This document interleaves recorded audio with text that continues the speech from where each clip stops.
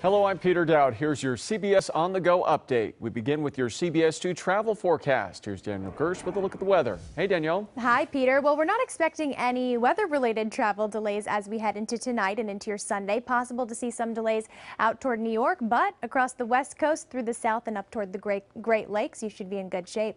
High temperatures as we head into tomorrow going to be in the low 80s here in LA, upper 90s in Vegas, low 70s up toward Portland, mid 60s up in Billings, 67 the high in Denver. Notice all this monsoonal moisture still hanging out around the southwest, so high pressure still parked over here, and we have all this moisture rotating around it. So thunderstorms going to be a concern once again tomorrow across the southwest.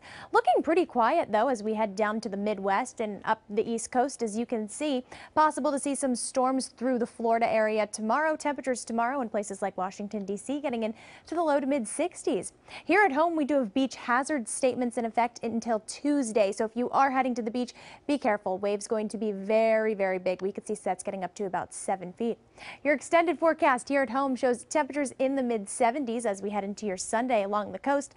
Low 80s for LA and OC metro areas, valleys in the mid 90s. We are going to gradually start to warm things up though as we head into your Monday and into the work week.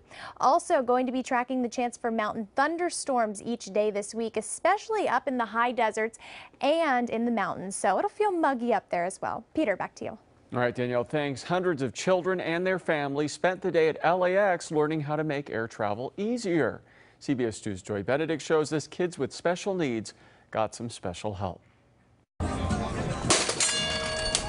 It was a win for LAX and travelers of all abilities as the airport police opened its doors to get to know those needing assistance. They're part of the community too.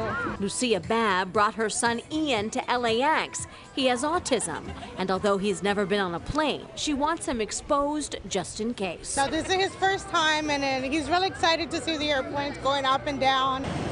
Just feet from the runway, the airport police set up an informational meet and greet with games, food, and all things police, tactical equipment, and of course, police dogs. They're coming through LAX because they have friends here. They wear uniforms. They're part of a canine team. Those passing through also got advice on dealing with TSA and asking for help regardless of a traveler's abilities. I let people know ahead of time how they can help me if I needed the help, and I've not been disappointed. There are wheelchairs if needed, assistance with lines, something many here didn't know existed. And always when we travel in, it's disaster.